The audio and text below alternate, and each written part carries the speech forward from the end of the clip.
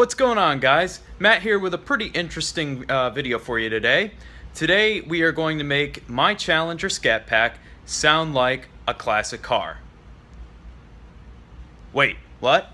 How do you do that? What do you mean? That's really unspecific, Matt. Well, here's my method to my madness. This right here is what I am talking about.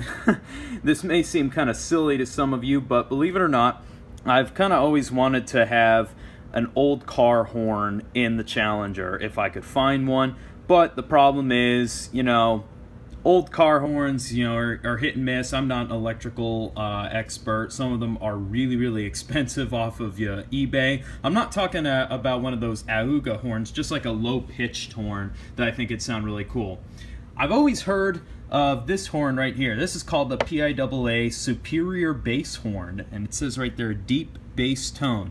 And then all the rest of it's in Japanese because all their products are made in Japan. And yeah, so I can't read any of that, but here's a little story for you guys. Those of you who have been are familiar with my videos and been subscribed to me for a long time know that the first two videos I made on this channel were of my first car, a 2006 Chrysler PT Cruiser. I actually never made a video of it, but I had a PIAA horn in that car. It was not this horn, it was the 400 hertz and 500 hertz dual horn. This right here is a 330 hertz plus the 400 hertz. So one of the pitches is the same as the horn I had in that car. The reason I put one of those in that car is because it had a really crappy sounding single horn prior, and this was a lot louder and sounded much, much better. So here are the horns right there. I just took them out of the packaging. You can see the 330 hertz is a little bit larger than the 400 hertz. A little bit different in diameter too. It's kind of hard to tell, but you can kind of see it from this angle. But anyway, I've been really pleased with their products in the past. I know a lot of people are familiar with their lights. If any of you own Jeep Wranglers, this company makes really popular aftermarket lights to put on Jeep Wranglers. Now let's go out to the car and I'll show you how exactly we're going to do this.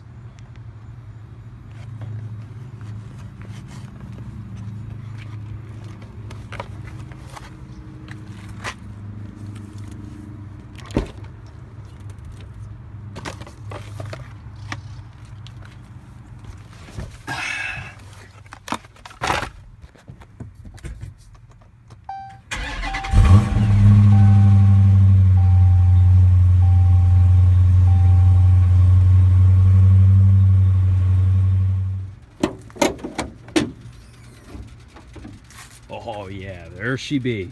Okay, so basically this is going to be really easy to do because the horns, I actually checked this the other day, are located right underneath the front of this plastic here. All you do is lift these out, which I'm going to do right now. They're literally held in by a couple of clips. There's like one here, there, and then these two little tabs that go into the side here. And it's the same way on this side. And basically all you kind of do is really pull this out like that, and boom, there's the first horn. So like I said, this kind of just comes out without really too much hassle. I can pretty much do it one-handed. Aside from this part, there we go. And we're just gonna put this down here because it'll be okay. And then this one comes out pretty much the same way. I can move the hood clip out of the way. I need two hands to do this. Okay, so fast forward a day. Last night involved 2 trips to Lowe's, and I ran out of daylight. By the time I was back from the second trip, it was totally dark out. So yeah, it didn't really go as planned. But if you look right here, I got the old horns out. These are FIAA horns. They are made in the US. Not calling them crap or anything like that. I'm just showing you which you know, what they look like. So that's them. I guess they're FIAA freeway blasters, I think is what they're called. At least I've seen them advertised online. I just assumed they'd be Mopar or something like that, but they're FIAA horns. And as you can see, I've got the PIAA horns already connected, and I did verify that they do in fact work. I'll sound them off for you at the end of the video, and they sound really good. But So basically, I'm running into a little bit of a challenge here.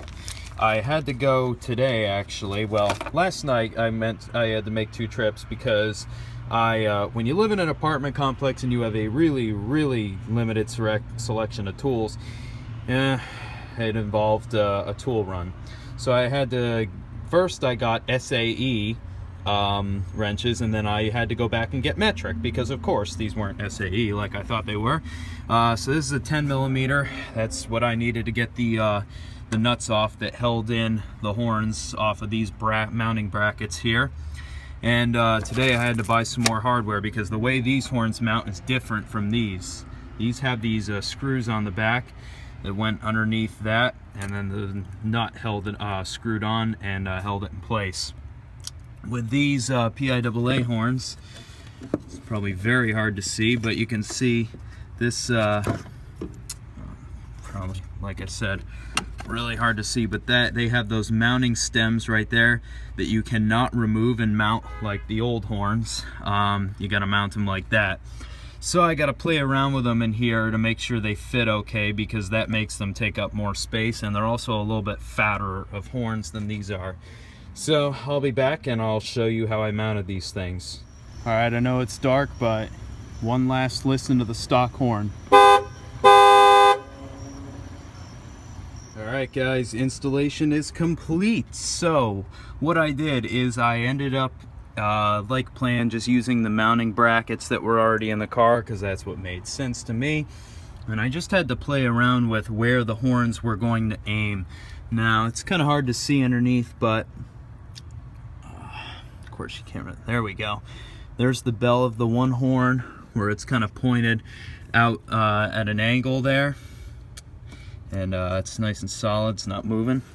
And then this one, this bell is aimed this way. It's really hard to see, but I kind of figured that would be the smartest way to do it, since they're too big to point straight like the old ones, unlike the old ones which were smaller. So we're all done, and now I guess everything's hooked up. I guess I will demonstrate what they sound like. Now keep in mind, you know, the hood's open, so you're really going to hear them full volume, so it's probably going to sound louder anyway than the original horns. But here is what these things sound like. Yeah. Now that screams classic Challenger to me. I love the sound. Definitely has a deep throaty tone to it. Well, I sound like I'm talking about an exhaust system, but that is a great sounding horn, and I cannot wait to show that off to people on the road who decide to cut me off or anything like that. So one more upgrade done to my Challenger Scat Pack. All of you saw my video of the strut tower bar, which is awesome. I am loving that. Not only the way it looks every time I open the hood, which is quite frequently, but also to, not in a bad way, not to fix the car, just so I can, you know, look at under here and look at my shaker and everything. But from a handling standpoint, I mean, it's great. It really did make a big difference, so I'm very happy. So that's yet another modification, so to speak, to the Challenger. Be sure to stay tuned for more videos, because there are plenty more to come of this car. Take care, everybody.